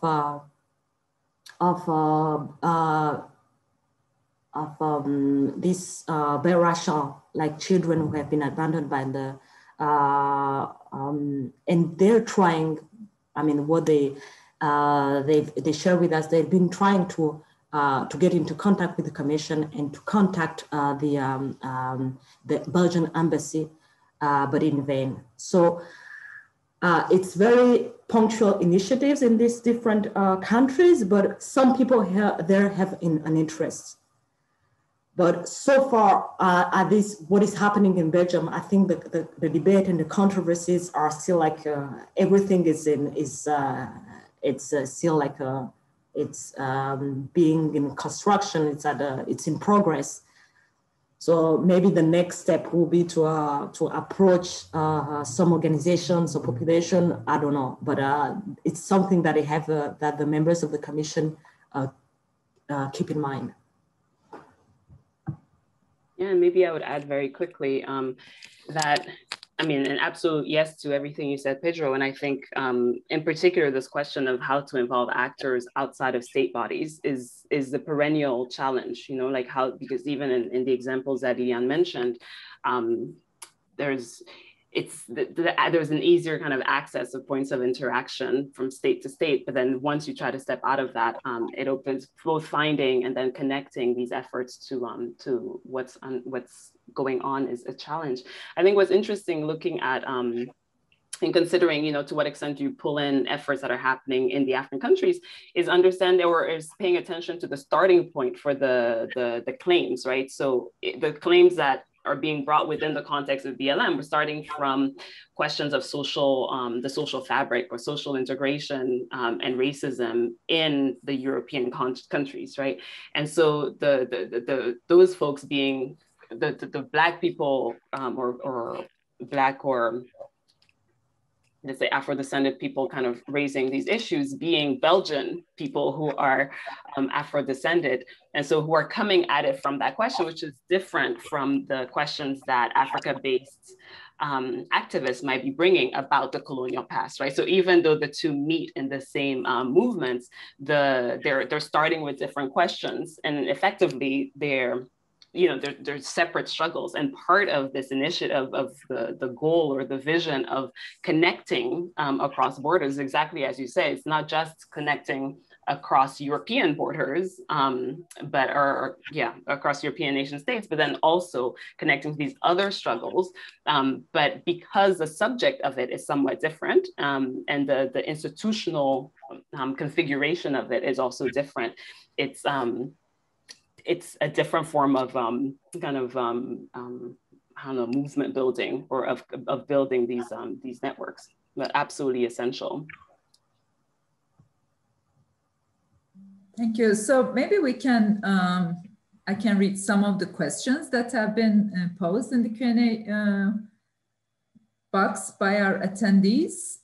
One of the questions is by Stéphane Parmentier. Thanks a lot for this very interesting debate. As a researcher on transitional justice and being based in Belgium, I'm keen to know your thoughts on the following, wondering if you have some advice to avoid that the Parliamentary Commission is drifting away in two issues. A, how can this Parliamentary Commission avoid being drawn into political fights? And B, how can it manage to execute such a huge mandate, two phases of colonialism, post-colonialism, and current day problems?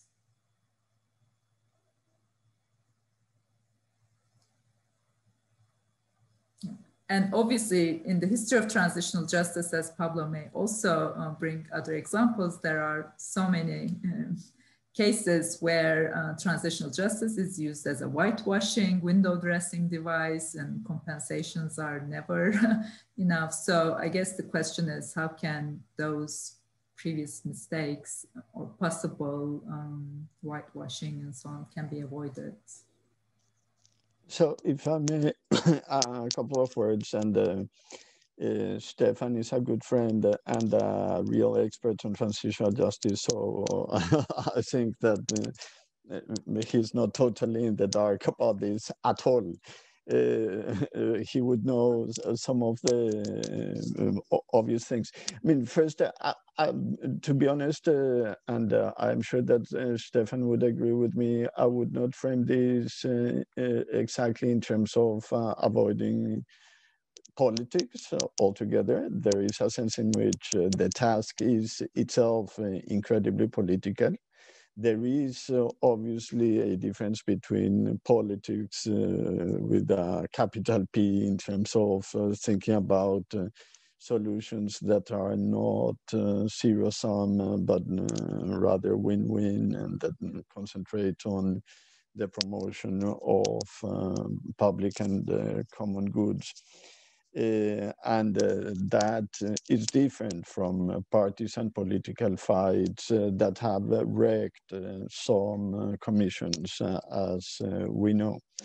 But one of the antidotes to this, and it connects with Pedro's question and with Emma's response, I think that guaranteeing that the Commission is not completely hermetic to outside voices, but rather that it institutionalizes communication with different groups, allows commissions, in fact, to mitigate the partisan political pressures that they are under, perhaps ironically, but not unlike the lessons that one learns from the difference between open parliamentary procedures, for example, and parliamentary procedures that are completely dominated by a few political hacks, to be perfectly honest. So openness and transparency is important, not just for exposed legitimacy, but also for the legitimacy of the process, of the ongoing process. And it will allow the Commission to do its work much better.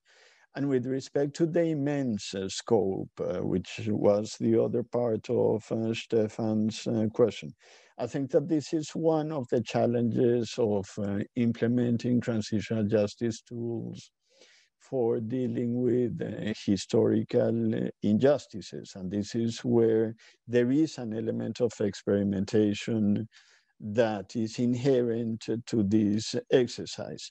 So in the mandate of truth commissions, and I have written a lot about this, including in reports to the Human Rights Council, one of the trends that one observes in the development of mandates is the increased temporal scope of the investigations that truth commissions are required to do. The Kenyan Truth Commission, of course, received a mandate to investigate abuses of various kinds since independence. The Moroccan Truth Commission had a 40-year mandate. So, I mean, the historical scope is wider than that of the original truth commissions.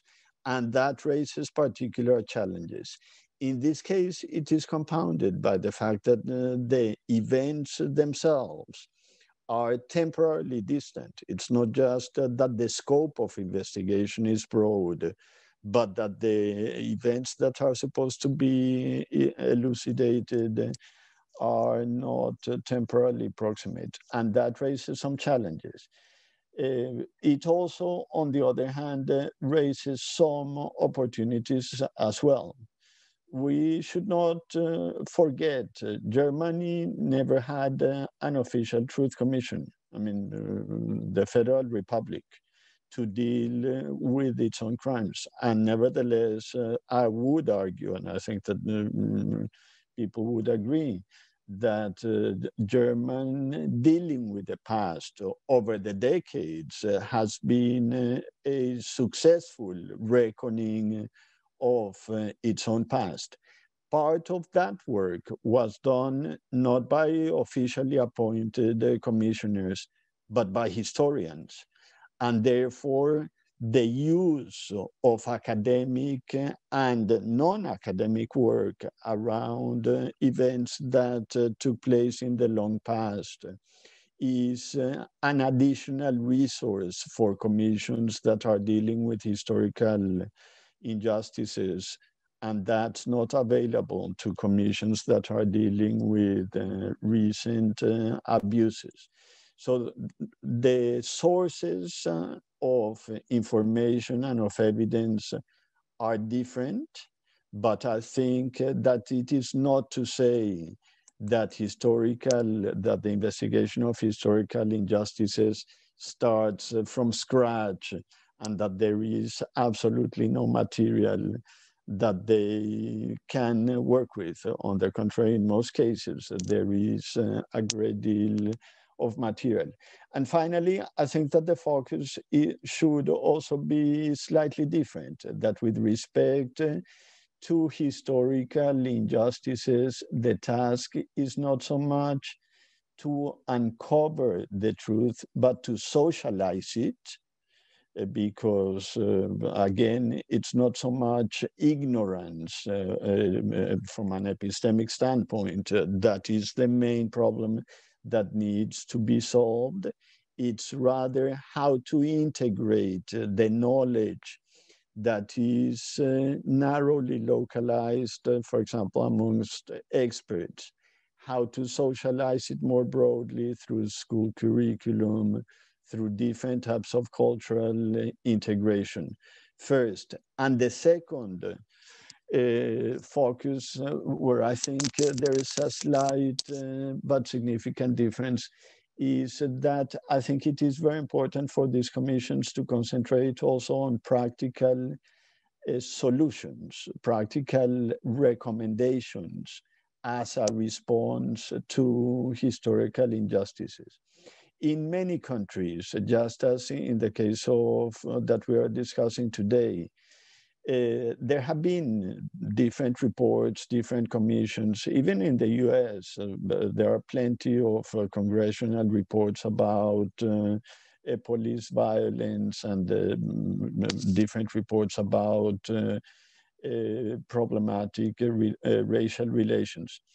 The question is not to write one more report. I think that this would be extraordinarily disappointing.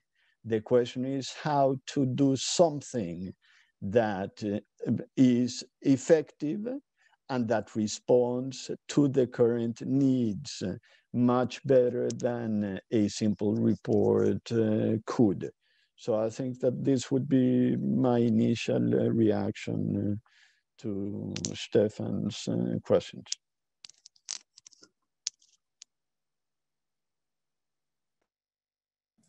Anyone else who would like to take this question? Okay, go ahead, sorry. Pedro, and then yes. I mean, thank you very much, Pablo, for taking that question. I don't really have the same kind of detailed and response to that. But I think it may be also interesting to think about the failure of the commission, and I think maybe there are ways in which the failure of the commission can be productive in itself. And I think personally, I'm hoping that there will be progress made, that there kind of a positive outcomes from this commission, but also based on the Lumumba Commission or the kind of like similar debates about the colonial past in Belgium. We can maybe predict that all the expectations of some of the people who were part of the process here will not be met. And but how can that be like a productive failure? And I think I mean it seems to me that maybe the politicization is not a bad thing with regard to that, and it's that kind of the so. I think the commission can be also like a success if it allows for the emergence of I guess new voices, the politicization of new actors, and also open disagreements. I was actually this morning I was teaching using I don't know if any of you know this text, but Saladin Ambar's study of Malcolm X speech at the Oxford Union in 1964, and it's somehow it seems relevant to me, but this kind of push against the issue with liberalism in the context of the US, for instance. But there is the commission in Belgium is happening in a moment when you have these kind of very clear conservative turn, xenophobia, Islamophobia as being, kind of like powerful political forces in Belgium and elsewhere. So I think that's like, I don't know if you can like neutralize that in this debate, but maybe there is an opportunity to kind of make some of these tensions more visible and try to use the commission as a moment in a movement, I would say. So I think if the commission was a total success, I would actually kind of be surprised. But I think maybe if we consider it a success after it's over, I think maybe we'll have missed something. But yeah.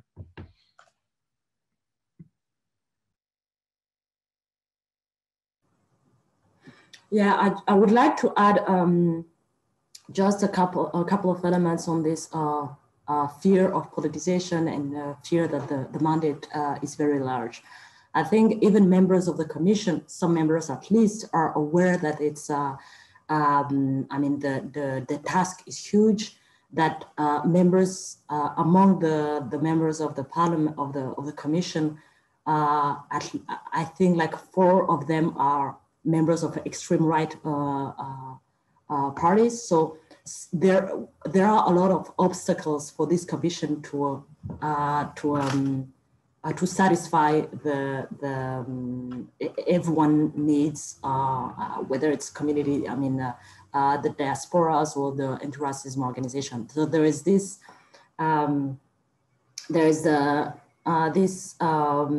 this political, they know the limits of this commission, and also that their mandate is very large. But at the same time, I think that while I was, we were discussing with them, they were also aware that what this commission can produce outside in terms of debate, and that's what maybe Pedro was saying. It's also important. The debates that the way that it can gather, different publics, audiences in universities, in associations, political parties, and beyond Belgium, what it can bring. It's also a step in this long process. So I think it's it will be maybe too naive for us to think that everything is going to be resolved through this commission, but I think it's a step in a long process. Thank you. Maybe I can move to the next question. There are a couple of questions that are asking for comparative analysis. I will leave that to the end and maybe I can read them all together. But before that, there's a question about the monuments debate by Victor Zagabe. So what is the current attitude regarding monuments and restitution within the commission or within the academics in the field? And I would actually suggest, Victor, to watch the repatriation of museum objects panel that was organized as part of this reparations debate, but we didn't have an art historian or an expert that knew about what's going on about restitution and monuments debate in Belgium. So I wonder if you are aware of any, how is the commission thinking of restitution of some of the looted artifacts during colonization, or what is it thinking about the monuments? It's one of the questions that is on the agenda of the commission. And I guess the report from the experts may give some advice on how to address this question. But it's on the agenda, so we hopefully it will be addressed. But beside this national initiative, I know that the city of Brussels has put in place another commission. It's more like an advisory group that is supposed to reflect on this matter. And it's the task of this body is much more focused on this issue and involves a different type of practitioner and academics from different backgrounds. I mean, it doesn't have the same limits as the special commission, they started their work at the end of last year, I think. So it's also in progress. Thank you. And let me maybe, because our time is almost up. Oh, sorry, Pedro, did you have something to say? Oh, no, I just wanted to add just one word, but yes, I mean, there is also debates about renaming streets and public, like names of tunnels, I think, in Brussels as well, for instance, in relation to that. But I just wanted to mention also, in the kind of the long history of the debates about the repatriation of art objects from Belgium to the Congo. There is the work of Sarah Van Beurden, was a historian at Ohio State, and was also a member of the she's part of the panel of experts for the commission, but she's written extensively about kind of the long history of repatriation, which was kind of, there was a momentum in the 1970s at the time of the Mobutu's presidency, and kind of attempts from Tervuren to actually engage with that, and then that kind of shut down. But it's also not like a new kind of conversation, and a work talks to the history of that. Yes, thank you. So we have very little time. So maybe as our last set of questions, I would like to combine a few questions that are about comparative and transnational dimension of this. And some of these questions are I think, written from the perspectives of seeing the risks of that, and the other ones are written from the perspective of the necessity of conjoining efforts, actually. A question from Sarah Tenberg. She's mentioning that she's interested in the Germany reparations, and I would definitely advise her to come to our next panel, which is about Germany to Germany reparations in post-war, post-colonial and post-unification times. But she's asking, my question then is whether, or if so, how multiple histories and their needs for transitional justice projects might be conjoined. What, in other words, are the possibilities and or limitations of solidarity around transitional justice projects within a singular national context? And another comparative question is bringing the issues maybe to this country by Robert Hahn. He asks, what populations in the US merit transitional justice and why? And yet another comparative question, maybe more about the risks of this, is by Evelyn Waters. What are some of the risks in seeing linkages between the US and Black Lives Matter movement and the decolonization discourse and efforts in Belgium and other European countries? And maybe I can ask this last question from from the other end of the point. Emma, you also talked about how in France, for instance, the US post-colonial thinking is considered to be threatening, quote unquote, and blaming Islam on leftists and so on and so forth. So this is some sort of a white backlash in a way, I can name it in that way. And one of the questions that students keep asking us, or people who have been really living this debates about racial justice and so on have been asking, is that there's also a frustration that issues of racial justice and decolonization, these are not new topics, or diversity initiatives in the universities and so on and so forth, but we keep returning to the square one when their institutionalization is concerned. And maybe there are also cycles of white backlash. So what in this moment can be the strategies to stand strong against these kinds of white backlashes? Maybe yet another question. I know there are too many questions out there, but whichever you would like to pick would be fine in our last, last 15 minutes or so, I think would be maximum.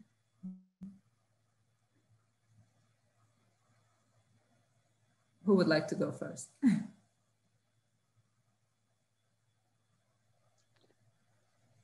May I volunteer Amma to do this? Okay, yes. I was just giving you a thumbs up for going okay. First, Pablo. Whatever you prefer, Amma. So, I don't want to. No, please go ahead. To speak more than I should. This is why I was volunteering you. But in any case, just a few remarks. And obviously, the questions are huge, and I won't be able to do justice to them. Amma and Lilian have already pointed out the irony of this thing taking place, and Pedro also mentioned it, in a moment in which there is an increasing turn to the right politically, which one would think doesn't make this the most auspicious time to deal with a topic such as the history of colonialism.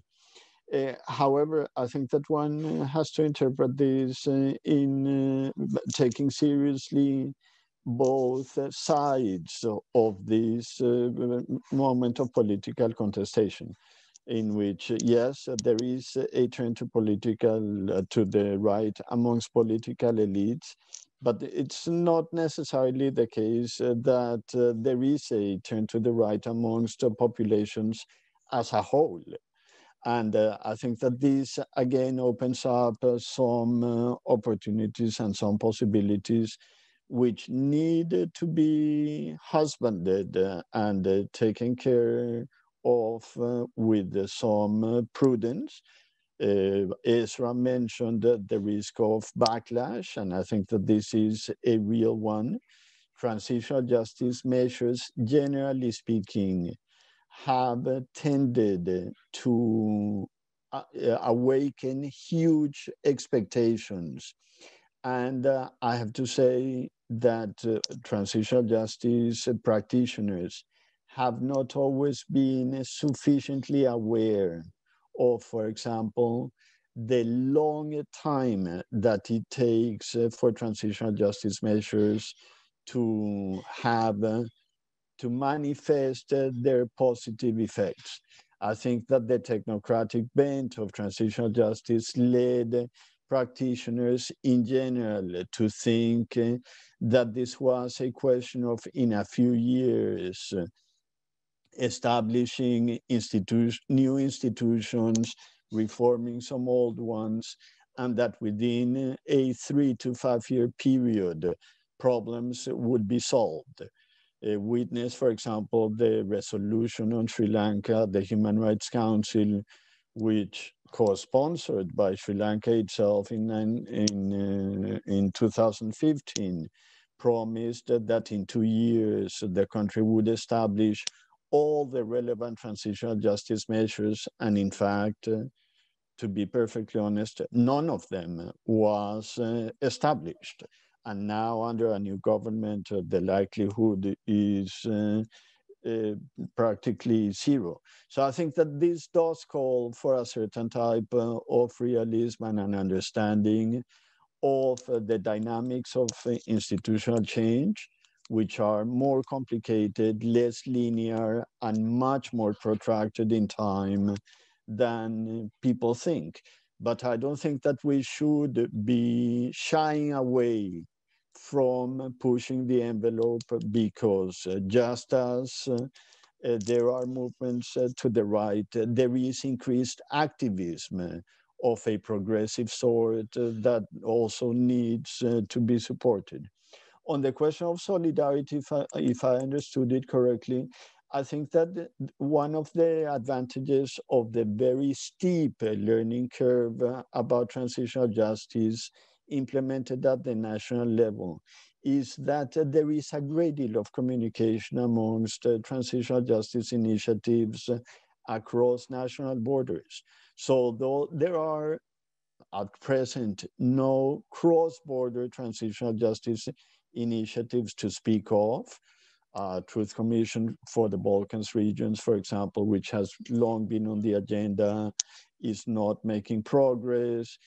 Different transitional justice initiatives across the Israel-Palestinian border have never prospered. There is a lot of transitional justice activism in the Great Lakes region that should really be transnational in nature, which again has not worked out that way. So there is very little experience, but there is already a network of communication across transitional justice topics that I think could be the base for the sort of solidarity that I at least think that the question was referring to.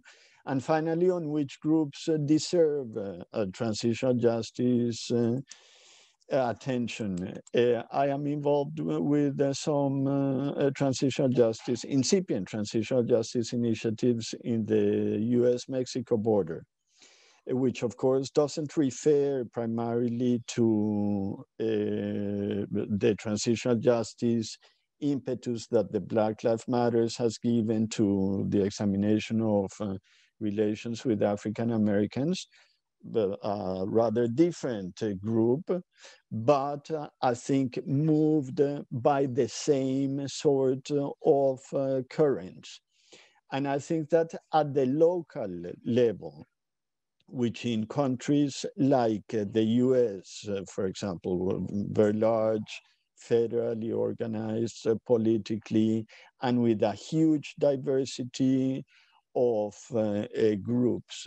Initiatives at the local level can be much more responsive to the needs of the local constituencies than completely federal large-scale initiatives.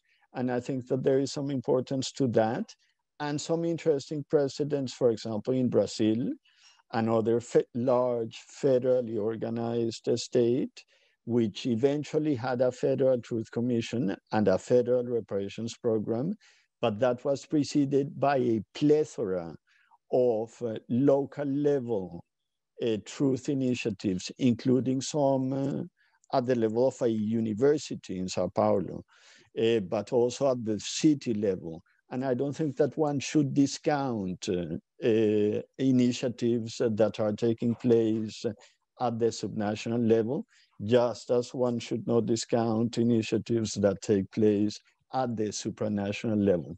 This is a moment which is, I think, pregnant with opportunities, none of them easy, none of them, one should be naive about the fact that they will prosper, but all of us who are interested in this sort of both reckoning with the past and using the reckoning as the establishment for a new form of solidarity, to be perfectly honest, and not to speak about the fact that the pandemic right now gives us an incentive to rethink very seriously the way that we deal with one another and with the environment would be kind of absurd. Without being naive, I think that we should do our best to support initiatives that take place at these very different levels of action. Yeah, and I can actually piggyback on your points, Pablo. I think your point about the temporality of these movements is incredibly important, and maybe allows me to speak to two of the questions, about the one about the backlash and then the one about the risks in creating these linkages. Because and I think part of the question about that you reframed as about this white backlash and the fact that it feels like we keep starting from zero. Yes, and also I think kind of taking in mind, wouldn't it be nice if in 3 years we were done with racism, right? Like, I mean, right? Wouldn't that be nice? That'd be amazing.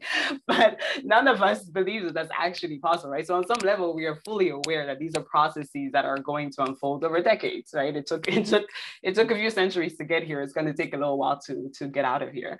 But that doesn't mean that there isn't, so even though there's a sense of like kind of starting over each time, it doesn't mean that there isn't incremental movement, right? Even just seeing what happened, like what's brought us here today, the way that this BLM, with all its issues, right? Like you don't have to be 100% behind BLM, you don't have to be with them at all, but seeing the way that mobilized, that ignited or kind of provided a point of rallying for movements across the world, and to bring millions of people together, right? There's something that's shifting. There's no language that's being made acceptable, right? We're talking about global white supremacy now today, like, we're using these words in a way that's acceptable that wouldn't have been 2 years ago, right? So there are huge changes that are happening. And this goes back to Pablo's point about, the fact that this is not about uncovering new knowledge. It's about socializing this knowledge. It's about changing the terms in which we talk about the past and the ways that we recognize the legacies of the past in our everyday environment. And all of that is changing. And I mean, and it might be changing incrementally, frustratingly, kind of 2 steps forward, 1 step back, but these things are moving. And this moment is really crucial in what's happening. And I think a lot of it has to do with a few things, with who is involved, right? The fact that you have more and more, thinking about the European case in particular, people who are straddling multiple worlds at the time. So multiple worlds geographically, but also in terms of their areas of practice, right? The fact that you have these academics who are also activists, who are also artists, who are European and African and American African, or, that are kind of living across these worlds. And that you have new tools. The way that BLM became what BLM was starting from a hashtag, right? Now, I'm completely technologically challenged, but most people, thankfully, many people are not, right? And so you have these tools, Twitter, these hashtags that do make kind of connecting and mobilizing people possible in a way that, again, wasn't, you know, a decade ago, right? So you have there is change happening, and we know that the temporality of this is not going to be a matter of just a couple of years, and I think that's incredibly important to recognize. And also, and I guess, let's see. So I guess just to speak to the risk question, I think obviously the risk is, you know, the possibility of making this an Americano-centric thing, right? So saying this is a BLM thing that's playing out everywhere, or that these American, somehow this, I don't even know, that the American ways of framing the issue is going to take over what's happening in other countries. And I think, you know, maybe this is because I'm an anthropologist, but all we have to do is look at what people are doing on the ground. Like, how are the activists using these tools, this language, the apparatuses that exist? How are they using it in their particular context, right? So that we can look at it from the outside. And so there's a risk that this becomes, you know, this American thing, but I think that's not giving enough credit to the people who are involved and to their ability to use and to reinterpret and to apply these tools and concepts to their particular contexts. So I think that's an important thing to keep in mind. And I'll just say that I think, you know, this isn't, I think the Black question has always been a transnational question, right? It's always, there've been movement like Pan-Africanism that linked the fates of Africa-based African people and African people in the diaspora. And so in some respects, when we look at this, that's another way that this is not a fully new moment, right? And I think there's a way to maybe consider these points of rallying across European countries, across Europe, Africa, and the US, within a longer history of transnational alliances around the liberation of Black people specifically. Thank you very much, Pedro. Yes. Yes, I just want to kind of reinforce and kind of echo a lot of what Emma just said and was very useful. But yeah, I think the question about the risk. So I'm kind of like not so worried about the risk for different reasons. But you know, I think, well, one is so yes, I guess to me BLM represents one trend within Black American politics. So there's the, you know, kind of a complexity of what. The debate and the field of Black politics in the US. And I think what I see in BLM is this more internationalist kind of engagement with anti-racism.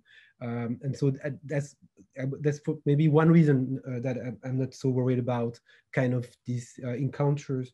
The second reason, I think we've talked about that also, but there is local dynamics, I guess, you know, within Belgium. There are groups that you know, have been kind of advocating, mobilizing for years already. So this is not just a kind of you know, just reaction to events happening in the US. There is like this important roots, and I think the last reason has to do with intellectual histories of you know, a Black radical tradition. Black internationalism, we mentioned that already, but also the history of Belgian colonialism. So that was part of like my the points I tried to make during my comments. But I think it's important to look at, and that was also I think a point that Emma made, but to look at you know, colonialism in Central Africa, you know, in a global context. I think it's a history, a process that kind of, you know, interpolated the, you know, the whole world somehow. And I think that's it's important to also open the doors and you know, to approach the question of you know, reconciliation, you know, coming to terms with the colonial past, also with that in mind, as not you know, as not a question that's you know, that can be contained within a couple, you know, two nation states, or but that's this kind of like amplitude that we should keep in mind. Thank you very much. We are over our time, but is there a burning comment that you would like to make before we close? Okay. Well, I would like to thank all our speakers so much for this wonderful, very informative, very thoughtful set of presentations and discussion as well. And I would also like to thank our attendees for their questions. Let me share my screen for what is coming up. Here is our poster of the events that we have already organized, and we will be organizing. Our next event is March 15, Germany to Germany, New Perspectives on Post-War, Post-Unification and Post-Colonial Reparations. And we also have panels about reparations to post-Soviet Russia and to climate refugees. So please join us in those panels as well if you're interested. And thank you very much again to all our speakers. Thank you so much, Esra. Thank you, everyone. Thank you. Thank you so much. This was wonderful. I learned a lot. Thanks. Likewise.